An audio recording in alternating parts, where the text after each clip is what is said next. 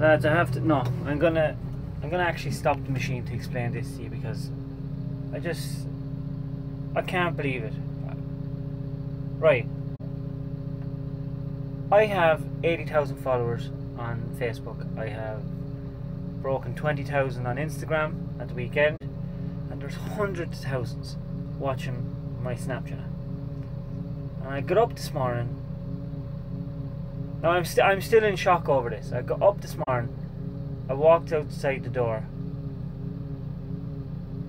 I could not believe. Right. There was no 20-inch RS6 alloys on my van. I can't. I don't know how to process this information. I'm at it. The cowboys are at it. And to think, today started out as such a normal day. I got up, you know, for a social media influencer, of course, you know, got up, went into hair and makeup, because God forbid that people would think you dragged yourself out of bed at 4:30 in the morning to pay your fucking bills. And then that's what I was faced with. The non-existence of my 20-inch RS6 alloys. Shocking. It's fucking shocking. You know, I'm actually nearly finished here. I'm going to have to ring Gareth and say, hey, Gar, I know you worked until 4 o'clock in the morning, and I timed the whole shit wrong, but you're going to have to fire up to 7530 and get the fuck over here because Greg needs us. Greg needs us over in the new wood to make that. You know you're going well when you're filling with diesel before the sun breaks over the crest of the mountain. Beautiful. Beautiful. About 15 minutes ago it was nice and sunny, and now look, grey and rotten and wet. The fog and mist came bulling out over that mountain. So much for my nice sunny Friday. Jesus. It's nippy enough. Finished the wood, loaded up the tanks. I think Garrett's only getting out of bed now, so I'm gonna go meet Greg for lunch. And I might drive the harvester for the evening, I don't know. I don't know. I won't panic too much anyway. There's my toilet paper. Always have emergency toilet paper. Now I prefer baby wipes, but always be ready for any eventuality. Because you never know when your arse might decide it's time for a 5-ounce shite.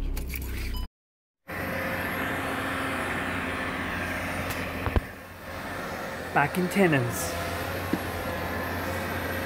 Oh God, I wish I was having a day like all the lads driving from Maguire. They're flat out drawing line to all the Illuminati members, I mean the IFA members in Tullamore, and seemingly every time they go into the yard they're pegging them tips, 50 euro here, 60 euro there, and lads are, no, we're getting paid anyway, and they go, no, take it, we're getting it for nothing anyway.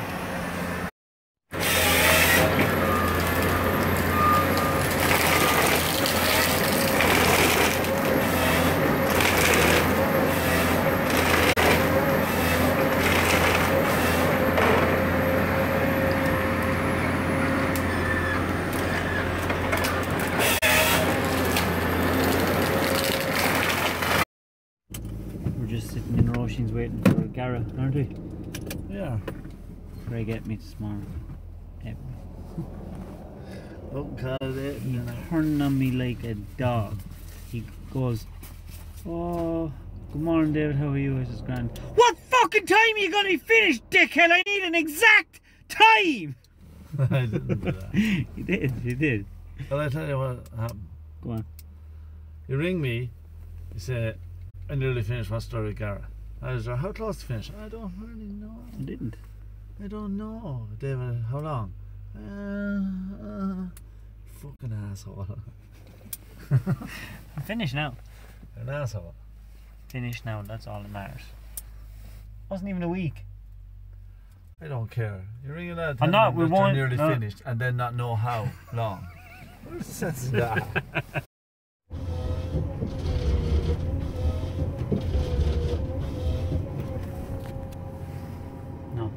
Never have the man that's on the hour, i.e. me, pricking around waiting for machines to be moved. They always have me working.